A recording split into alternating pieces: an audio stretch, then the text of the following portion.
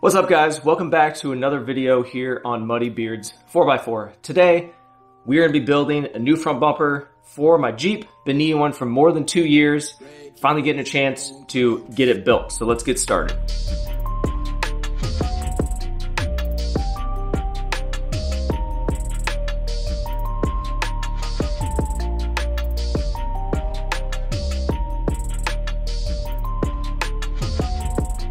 As I go along in the video, I'll show you what parts that I'm using, where to get them, and how much they'll cost to do it. I am in this bumper about $100, $110 for me. But that's because I had the main part of this bumper was on the Jeep when I bought it, and it didn't cost me anything. I'm just using what I already have along with a couple of new pieces that I purchased in order to complete this whole bumper and make it one piece. This is going to be the foundation. It's going to be super easy to build off of this because it's so basic. It has the mounting holes on the top and the bottom already and the D-links, which I really like. I had a Smitty built winch mount plate on this, and this is the reason why I am doing this project right now, because my winch has bent the crap out of this winch plate. This winch plate is so bent that I can no longer use it without causing damage to the winch itself. I'm going to be doing a long-term review of that winch. It's going to be in another video. If it's out already, make sure you check it out, or it will be coming out very soon. Not sure which video will be released first. What I'm going to replace that with is the Barnes 4-wheel drive dual pull winch plate, which is pretty cool. So they make this plate in two different sizes, I believe 33 inches and one's a little bit narrower. These are kind of a universal fit. The 33-inch one, this particular one, is the exact width of the TJ frame. So I can line this up, drill my 3 holes here on each side. I'm going to build a plate to extend out this bottom bumper to weld onto the bottom of this to make it nice and flat. This bumper originally had this piece that went all the way out to here, but with these big 40-inch tires, it just rubbed on them. And at King of the Hammers 2 years ago, I just had to just slice them off on the trail. So I think I'm just going to cut this little nub off to give me a nice little cover, a little bit protection for my anti-rock here, and to bring that in. So just cut that off, weld that cap back on here, weld in this plate here, drill some holes. So it'll eventually be bolted through this plate, through the bumper, into the frame, and the same thing on the backside. Through the plate I'm going to build onto here, and then it'll be fully welded together. It's going to be super strong. Let's do it.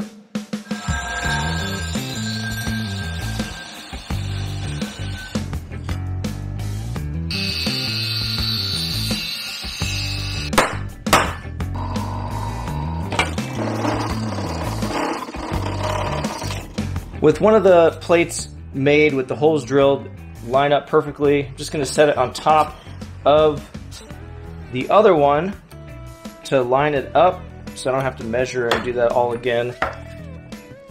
And then drill out this other one to match.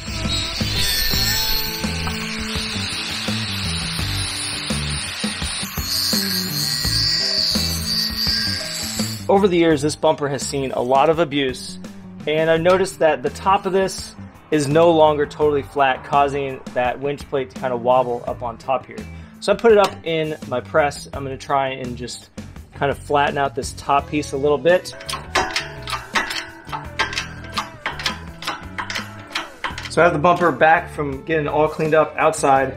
I'm going to hit it with some acetone. Anytime you're going to deal with metal, even new metal, you want to hit it with acetone before you weld on it. It's going to pull out all the oil and contaminants on the surface, so that's going to be a lot easier to weld, make much better welds when you clean it up.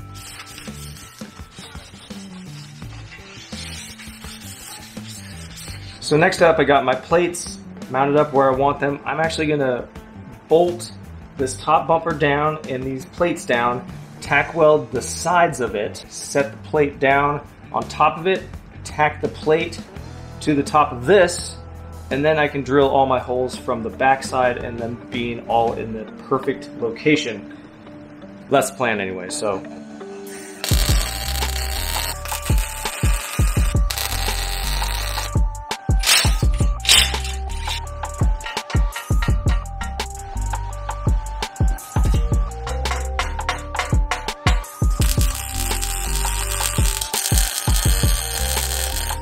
Now this is specific to mine only. I have these bolts that are holding my skid plate for my steering gearbox is bolted to the front here. So once I get everything done, I'm no longer going to be able to get to the back side of this very easily. So I'm just going to weld these nuts on the back side before I start assembling everything.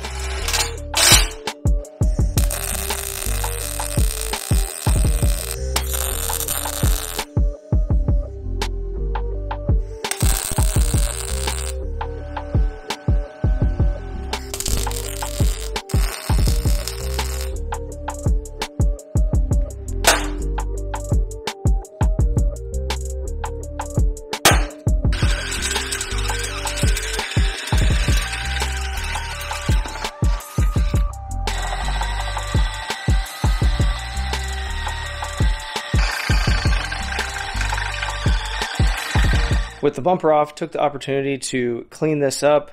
This had to flatten it out a little bit, and I used my tap and I just cleaned all the threads out of all of these, all three of these, and the one on the bottom. And then the same on this side, had to flatten out the frame a little bit because it was bulging out. Tapped all the threads, and also this guy right here in the middle was broken off. The nut had fallen off. I don't know where it was. I cannot find it. So basically I put a new nut on the inside and I welded it to the frame here. So I have a new capture nut inside the frame. So that was a pain to get that done. Now I have all 6 bolts on top, 2 bolts on the bottom, all ready to go. So let's put the bumper on and test fit it. So the test fitting looks pretty darn good. I'm happy with the way everything turned out. I did have to kind of oblong these 2 lower holes a little bit to get the bolts to line up, but I got these 2 are perfect. These 2 are perfect, and then these 2 lower ones a little bit. Had to kind of oval them out with my carbide bit on my little whizzy wheel here. Doesn't take very long to do it, and even like the old winch plate mount, all of the mounting holes are actually way oval, so I don't feel too bad about only 2 of 8 of them being a little bit ovaled out, which is going to be fine. So I am going to kind of put a plate in here, and just something like that, weld in a plate so it's just not a square that looks kind of weird. So I'm going to make some plates for each side, kind of like this, and tack weld it in, and then I'm going to bolt the whole bumper down to the frame, fully bolted in, tightened everything, and then I'm going to put some really big beads on here. Probably not weld the whole thing, but really big beads on these main portions of it, so when I take it off and fully weld the inside and some of these other parts, it's not going to move around on me at all, and then my bolt holes won't line up. So let's cut out some brackets.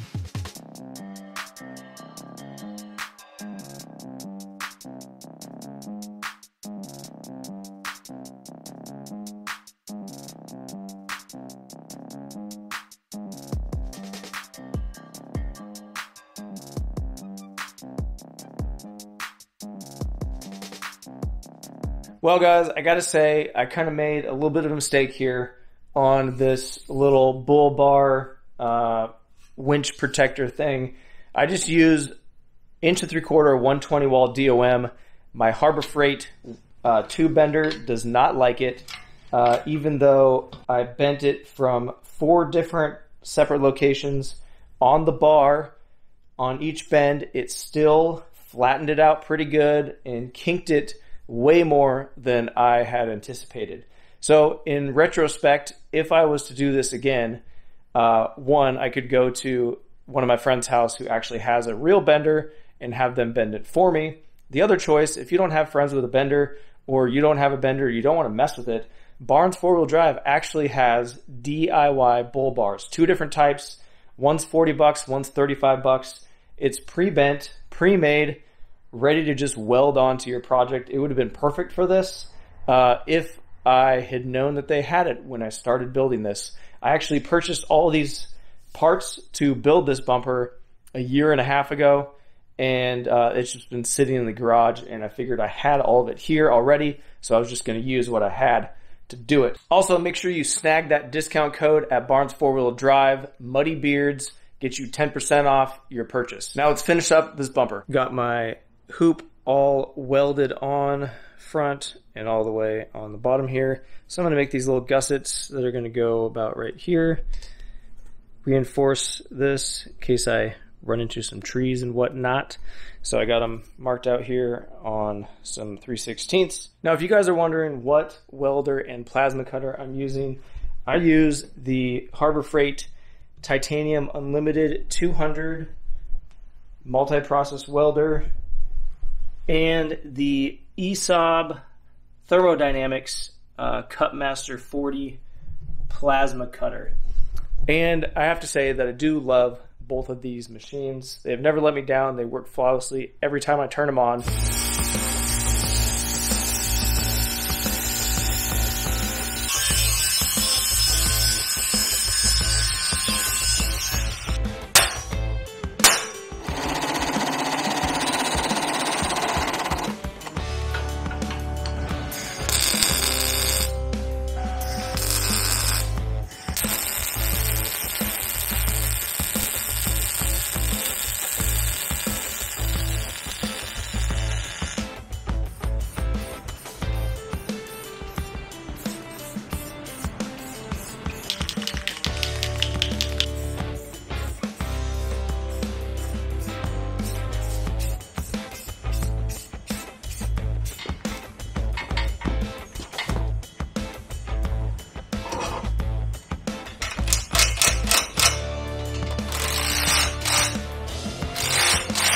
Well, there you go, guys. All finished up with this custom front bumper that I built. I'm overall pretty happy with it. I have no complaints.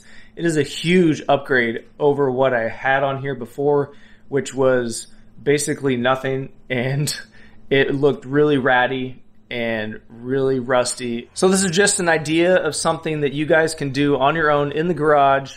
So this dual pull winch plate from Barnes 4-wheel drive, $74. So the bull bar, if you were to purchase this, which is going to be the best way to go in my opinion, that's $45.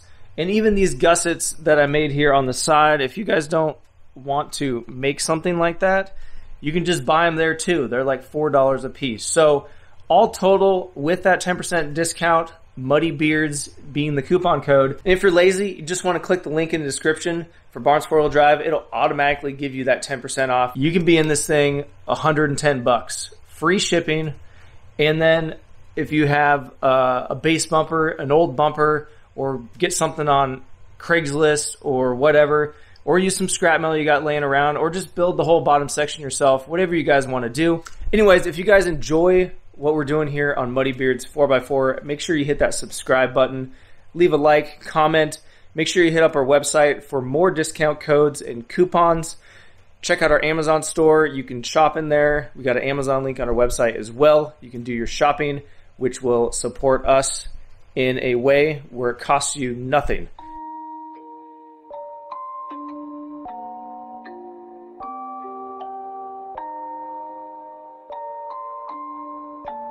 Rage on that beat, going crazy.